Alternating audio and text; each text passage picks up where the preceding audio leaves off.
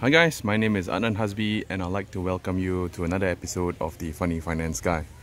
In today's episode, you can see it's a bit different whereby you don't see my face. You see, I guess, nature, and you can hear some birds and whatnot.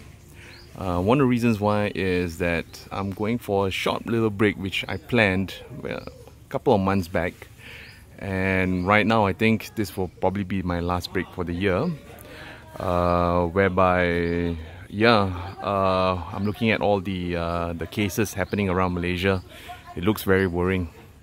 And I remembered making an episode maybe about 5 days ago about how I kinda sorta started seeing some data which says that the cases may increase. Anyway, let's just kind of put that aside and I'll just get to the point of this particular episode, which is the power of intent and how this is very important for us, especially at this time. So I remembered about 5 years ago when I felt really trapped in my office and I was kind of being a corporate drone, just following orders, and at that point in time there was a lot of office politics and it got to a stage where I didn't quite like it, and I had this thought and this intent in my head of traveling a little bit.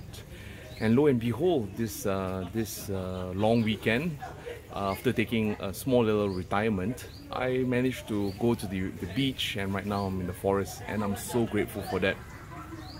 So right now, what does this have to do with this particular period of time? Okay, so right now I want to say that right now, if we want to take opportunity of this particular lockdowns and crisis, trying to build our portfolio from backwards. So know what we want from that particular portfolio, look at all the data and have a view of what the market may be facing.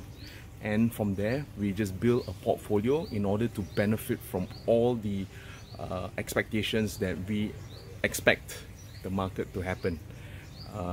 So always start with an intent, build it, write it down in very specific terms, and then take the step by step every day in order for you to build that particular portfolio for you to benefit from this particular crisis.